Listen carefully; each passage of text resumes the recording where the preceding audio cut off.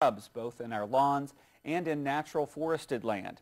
But the drought isn't the only thing blamed for stress and dying trees. The old adage of evergreen should always be green pretty much holds true. There are a couple instances where that's not the case.